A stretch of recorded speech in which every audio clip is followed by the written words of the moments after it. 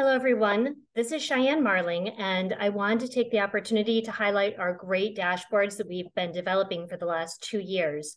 What I'm finding is that so many individuals have no idea the great data that we have available, but the dashboards are only available to those who participate in our studies. So here in front of you, you see it's the 10th edition Crisis Event Impact Management dashboard. And this is taking all the respondents who have participated in this most recent study. And so if you do participate, when you take the study, you choose which dashboard you want to receive based on either industry or by organizational revenues.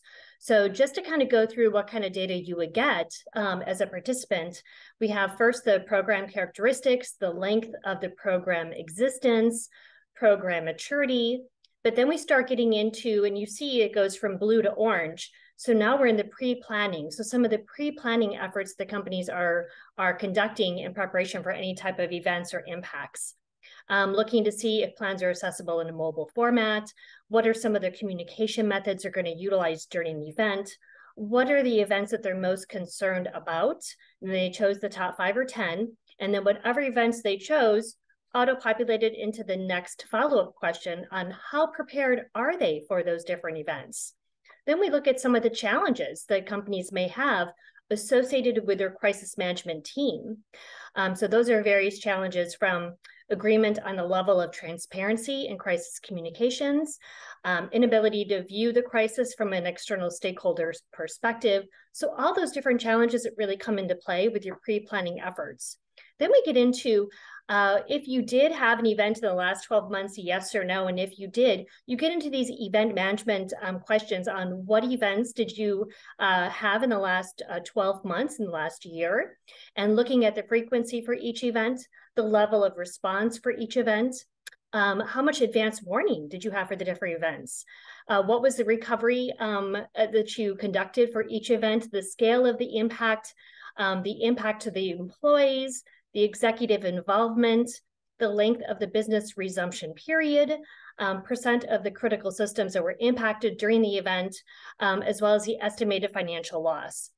We do wrap up the study at looking at what are some of the enhancements moving on in the next years, the investment changes, changes with executive support.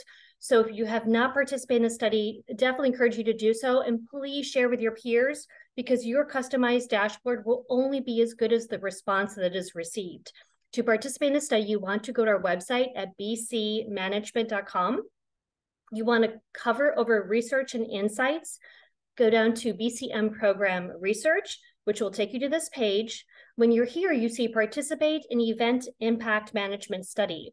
When you click on that button, it'll take you to the primary page that kind of just details the study itself.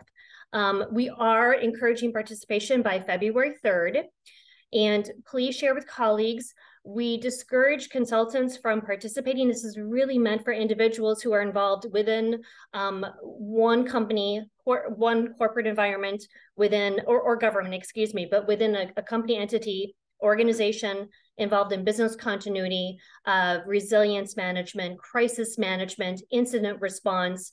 And we encourage one participant per organization, unless you have multiple people managing different aspects of the program, meaning by business unit or processes. So they have to be involved in program management. Again, if you have any questions, please feel free to reach out to me. We're, again, wanting to get the response by February 3rd. And completely confidential. We do not need your email address. We do need your personal email to send it to, but we don't need any company identifying information. So please feel free to reach out to me if you have any questions. Again, please share. And we look forward to sharing the results in the coming months. Thanks so much. Bye.